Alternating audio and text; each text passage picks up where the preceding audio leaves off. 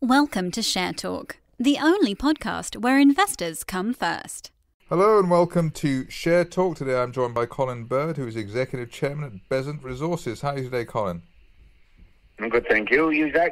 I'm doing well. You have you've had several announcements from your various companies, so it obviously shows that these are busy times for you. But what's the current situation at Bezant?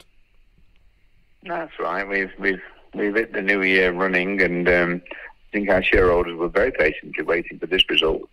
There was a big question mark. Just couldn't be answered without drilling.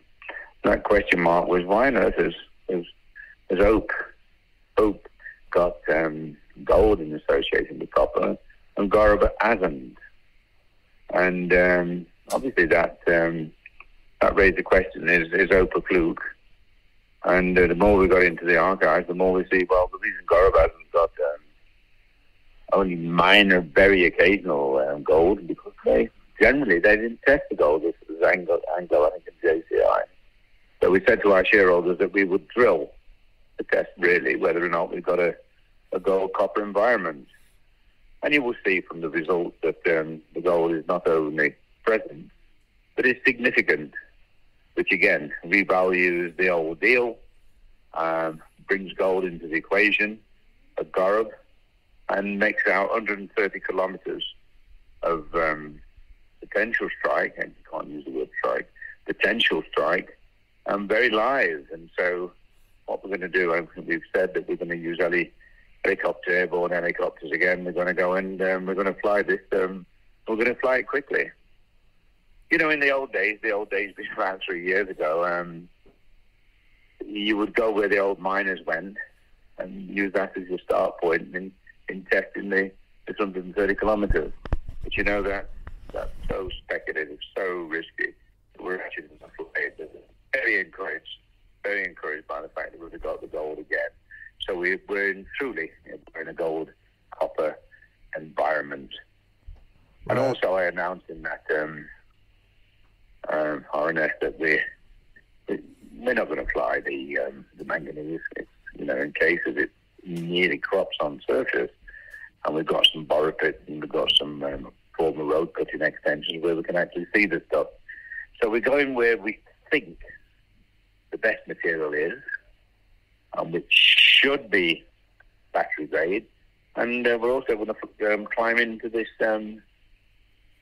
manganese in Botswana, in southern Botswana. I think I've never been one for dancing around projects and saying how highly encourage that for 2 or 3 years. So the Bezant model is certainly get in there and find out. And that's what we're going to do. That's what we're going to do, Zach. And that's what we've done, of course. Right, and just was trying to ask you a second ago, a potential 130 kilometre strike. That sounds like quite a lot for, if you're not a mining expert. That does sound like quite a significant potential situation. Is that right? Yeah, well, I'm surprised. This was owned by Anglo and JCI, and they didn't do anything with it in terms of flying and testing.